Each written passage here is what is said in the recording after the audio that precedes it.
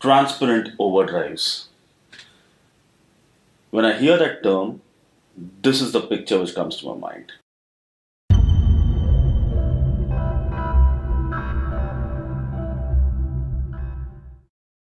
With the hype of the Klon Centaur, the blues breaker circuits like the King of Tones, the Tube Screamer mods, the Timmy fan following, all of these things have created a hype around what we call as transparent overdrives today.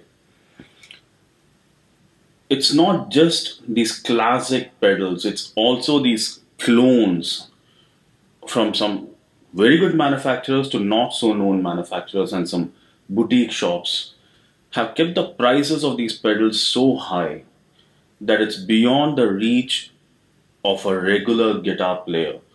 So I can understand if the gigging musicians buy them, but for guys like us who are primarily home players and no hobby players, it really doesn't justify the price. We're going to look at a few pedals today, but before we get into that, I'm not associated with any of these brands, nor were these pedals given to me for free. These pedals have existed in my pedal board, and I've actually used them for recording, some tracks for friends or some of the things that you have been hearing in the channel, etc. So, and the channel is not monetized. So these are unbiased views. So there's no coloring. The views are transparent. So the only way you can support us is by hitting that subscribe button. So I really would appreciate if you can do that for us if you find this this video useful. Now the pedals we're going to talk about are these. Really cheap. In fact, the Tube Screamer clone has been sitting on my pedal board when I have two actual real Tube Screamers. The Klon Centaur is actually always on. It has no noise because the power supply is a beautiful power supply. So I think it's one of the contributors. I've heard people saying that it's noisy. It's not. And the Dumbler is actually one of my favorite because it sounds so much like a Tube Screamer, but it's different. Anyway. Okay, before we get into that, let me explain my signal chain first. Guitar going into my pedal board, what I've done is I've put the looper first. So I'm going to play only once, and that's going to get recorded in the looper. And then I'm going to shuffle between the pedals as I record it. The pedal board is going into an Ibanez TSA 15, which is a 15-watt tube amp. And it's connected to a 1x12 cabinet, which has a Fender Eminence speaker, which came out of a Blues Deluxe or a Blues Junior. And I have put it in an oversized cab, and it's mic'd with a single SM57.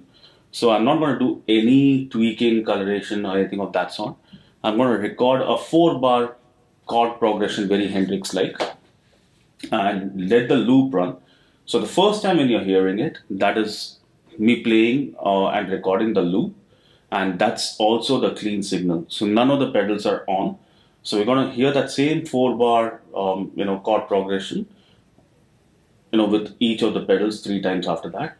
And once we are done with that, see, every pedal has its own behavior. There's not a right way of actually justifying that pedal. We'll put the same 4-bar phrase in the mix to see how these pedals individually sound in the mix. And I'm going to play that 3 times with each of these pedals individually.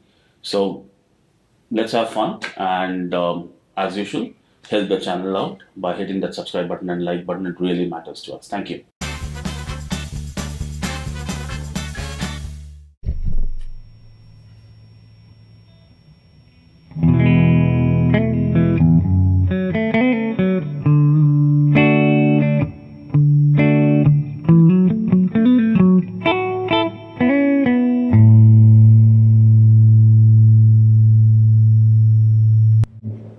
Just a simple phrase. Okay, let's run the same phrase with the Klon on. That rhymed weirdly, but these are the levels.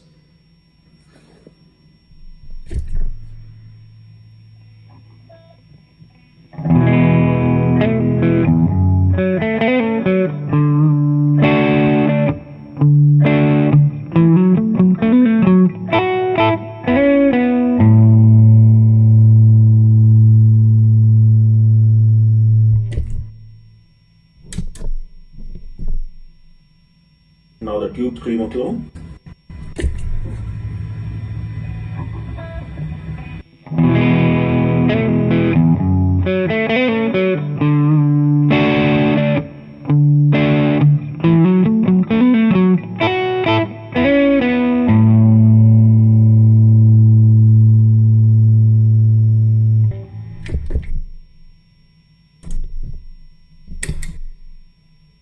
Now the Dumbler.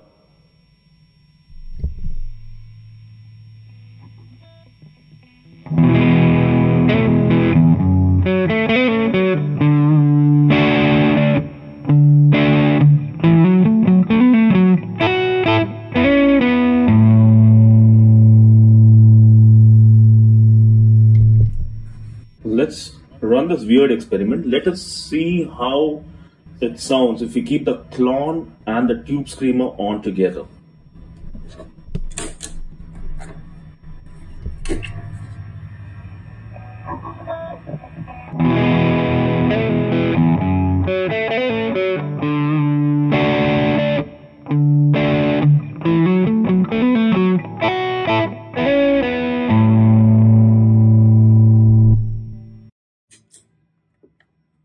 That sounded good. So let's run the same. This is a bonus. So I'm going to run it through the vintage tube monster. It actually has a 12AX7 inside. And I kind of like it. I've been using it for a while. Let's see how it sounds.